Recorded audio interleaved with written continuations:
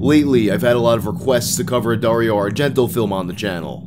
The obvious choice at first would be Suspiria, being probably his most legendary film, a film that's inspired the visual look of my videos. And for that matter, I had also considered covering the follow-up to Suspiria, Inferno, which is a movie that I also love, one that I've recommended in the past in my Shudder promotions. But ultimately, I was in the mood to go back to a film that might be one of his more underappreciated films. A film that serves as a bit of meta-commentary on Argento's career, as well as just being one of his most brutal, finely crafted films. So for today's episode of Oops All Kills, let's take a look at 1987's Opera.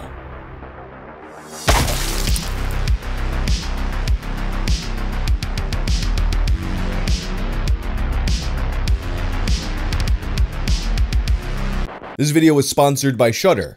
Shudder is my favorite streaming service. It's basically the Netflix of horror. This month, I'm going to recommend Stage Fright, a film very similar to Opera directed by Michele Soave, who appears as an actor in this movie and was produced by Joe D'Amato, creator of Anthropophagus. We're currently in the middle of Shudder's 61 Days of Halloween, full of new movies and series like a new season of Creepshow, VHS 94, new specials from Elvira and Joe Bob Briggs, a new season of the Boulet Brothers' Dragula, and their new docuseries Behind the Monsters. Shudder's expertly curated collection includes must-see titles like Vicious Fun, The Mortuary Collection, and PG, Psycho Gorman, plus all the best horror documentaries and the hit Creepshow TV series from executive producer Greg Nicotero of The Walking Dead. To try Shudder for 30 days, just go to shudder.com and use code Whang.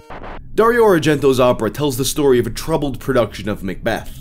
A fitting staged production to be taking place inside of an Argento film, considering that Macbeth is known to be one of the unluckiest, most cursed productions ever known. Just centuries of unfortunate mishaps and death. In this film, Verdi's Macbeth opera is being interpreted by a horror movie director turned stage director, a man named Marco, played by actor Ian Charleson. And if a horror movie about a horror movie director turned stage director makes you think, maybe Argento is putting just a little bit of himself in the story, you'd probably be right.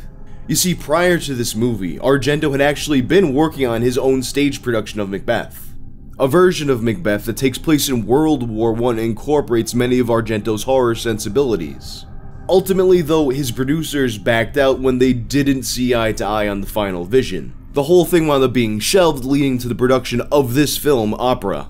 A film that Argento himself would come to believe is as cursed as many live productions of Macbeth, with several tragedies of its own occurring during production, the greatest of which occurring to Ian Charleson, the actor who was tasked with playing the film version of Argento. You see, during production, Charleson was involved in a car accident. Although he survived the accident, the resulting medical procedures would lead to his diagnosis with AIDS, which would ultimately take his life in 1990. But despite the curse surrounding Macbeth, you might be surprised to see that Opera is one of Argento's least supernatural films, one of the ones that's the most grounded in reality. And this leads to some of the most visceral kills that he's ever produced. So without further ado, let's get into these kills. The film begins with an argument between the star of the opera, Mara Chekova, arguing with the director about the live ravens he's using in the production. This isn't one of his kooky little horror movies, this is the theater, and Mara Chekova has had enough. Luckily for the production though, in the only shot in the film that we ever actually see Mara Chekova, she just flops right in front of a car. Can't do the opera no more. Now, only her reluctant understudy, Betty, can save the day. But Betty fears the production's curse, and she also worries that she's too young to play the role of Lady Macbeth. But after some reassurance from her agent, the director, and the rest of the crew, she decides that she's going to do it. Ironically, despite her humble characterization in contrast with Mara Chekova, Argento has since claimed that Betty's actress, Christina Marcelak, was the most difficult actress they had ever worked with. In any case, what is very clearly a horror movie director's interpretation of Macbeth ensues. You have floating skulls, crashed planes, and handguns, you know, just normal Shakespeare stuff. And sure enough, disaster strikes very shortly into Betty's first performance as Lady Macbeth. As a mystery man in Jimmy McMillan gloves watches her from the rafters, He's caught by a stagehand who gets in a tussle with him, knocking down some stage lights and stopping the production in the process. The gloved man impales the stagehand on the world's most penis-like coat hook I've ever seen. Just look at the glands on that motherfucker. Take that shit long and hard, Paul Revere. These are just some shitty stage lights. No reason to stop the whole production. The show must go on. And so it does, without any further incidents, and to great acclaim. This little girl seemed to love it, and just listen to how much this is very clearly an actual little girl doing a little girl voice, and it's definitely not overdubbed by an adult doing a child voice. Just listen. Well done, Betty, you're so beautiful. She loves it. Betty even gets a flower from an admirer. Look at this stud. A man so awkward that she thinks he's a foreigner. But you know, good thing for him, he looks like the dreamy date from the Dream Phone board games, so you know, he's got that going for him. Oh yeah, and also he's a cop. Inspector Santini, at your service. That might come in handy at this opera house that's full of death. Afterwards, Betty's boyfriend slash stage manager Stefan comes to inform her that her dress needs some alterations. And also, he's gotta tell her one of the stagehands died. Something he describes as being pretty weird. One of the stagehands died. What? Yeah, it's pretty weird. Which, I mean, I guess he's technically correct. It is pretty weird to see a stagehand get impaled on a penis coat hook. But he quickly forgets about all that and asks her for a kiss. And she gives it to him. Good thing she didn't care that much about that stagehand dying, or he would have had one of those, you know, gotta cringe staircase scenarios. After the kiss, Lurch brings a gift from Marishakova, a bottle of stinky liquor.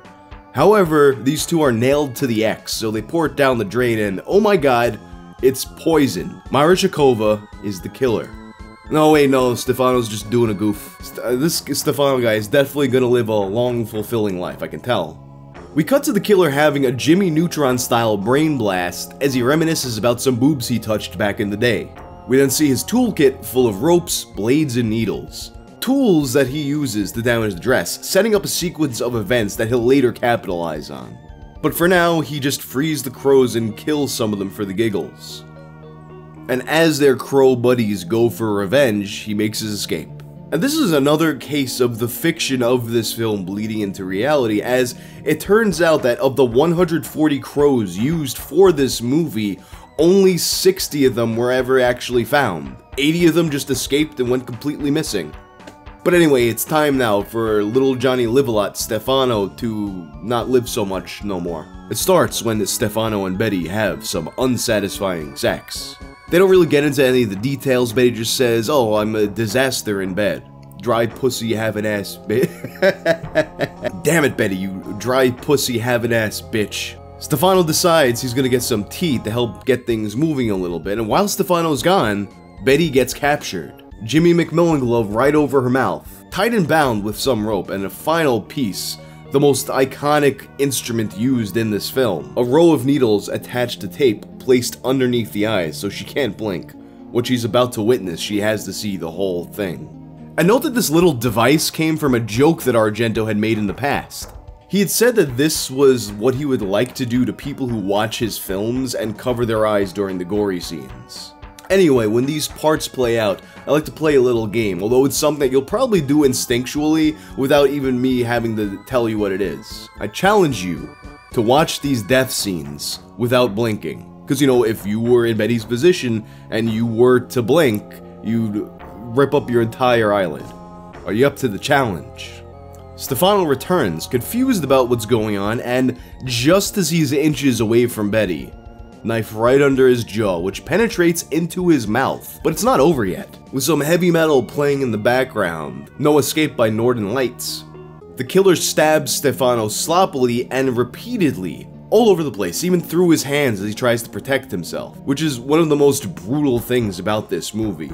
You know, you kill someone in real life, it's not like it's like, oh, I stabbed you and you're dead. It's a fucking struggle. These people all fight for their lives, and it just makes it feel so much more real and brutal. But ultimately, Stefano doesn't make it, and the killer leaves Betty with some reinsurance before setting her free. It's not true you're frigid. You're a bitch on heat. After watching her lover be brutally stabbed to death, Betty runs aimlessly through the streets in the pouring rain where she encounters Marco, who gives her a ride. during which they don't really talk about how Betty just saw a guy get stabbed to death brutally and repeatedly with needles taped to her eyes so she can't not look. Instead, they have a conversation about love and filmmaking. Eventually, though, they do get to the kill stuff when they get back to her place. Not only that, she mentions that she believes she's seen this masked killer in her dreams before. Meanwhile, the costume designer Julia is tasked with repairing the now damaged dress. Huh, wonder how she's gonna die. Jimmy Neutron has another brain blast, and it's killing time. Betty once again gets the glove, she's tied, she's needle taped, and it's that time again, don't blink. Julia, who had been investigating a strange piece of jewelry that was attached to the dress, gives some chase to the killer, believe it or not. That is, until he hits her in the ass with an iron. Like he throws the iron and it just smacks her cheeks. The killer was like, hey Julia, that ass is too juicy, we gotta flatten it out a bit. But even still, with a flattened ass, Julia remains feisty and melees him in the back of the head with the iron. And she takes the jewelry back from him. While the killer appears unconscious, Julia decides to unmask him, and you will not believe who this is. Come on, you thought we were gonna find out that easy? The Jimmy McMillan gloves come up and choke her to once again the heavy metal soundtrack, Northern Lights No Escape. And as Julia gets stabbed to death in the chest with the scissors, she has one final act of defiance. She swallows the bracelet so the killer can't have it, which of course just means that the killer's gotta get it out of her somehow. It's already in too deep to get it out of her mouth, so of course, he has to dig it out of her esophagus with a scissor, as Betty has no choice but to watch. Finally, he warns Betty that he can take her, whenever and wherever he wants. And he slowly guides the scissor down her body and frees her. It's a horrifying moment, yet at the same time it's one that undoubtedly unlocks some deep-seated fetish in many of the women watching this. Maybe even you. Betty finds the dapper but awkward police inspector and tells him everything that happened, so he has her wait for his assistant, Danielle Suavi. It's worth noting that the character Danielle Suavi is portrayed by the director Michele Suave, Dario Argento's longtime associate, who would direct a very similar film of his own, Stage Fright, as well as one of my favorite all-time films, Della Morte dell'Amore, aka Cemetery Man. As Suavi is investigating, Betty's agent Mira comes over to her apartment and mentions that the police are keeping an eye on her. How does Mira know this? Well, you see, the policeman downstairs told her. A policeman named Danielle Suavi. Meaning that the Danielle Suavi that's currently in Betty's apartment investigating is not Danielle Suavi at all. So the women arm themselves knowing that it's most likely the killer that's in this apartment right now. They wait for him, standing in that trademark colorful Argento lighting, when there's someone at the door who also claims to be a cop. Mira, who does not believe him, presses her face right up against the peephole to look. So, in a movie like this, what do you think is gonna happen when a person pushes their eye right up against the peephole? You probably guessed right. In an attempt to prove that he is in fact a policeman, he does a little magic trick.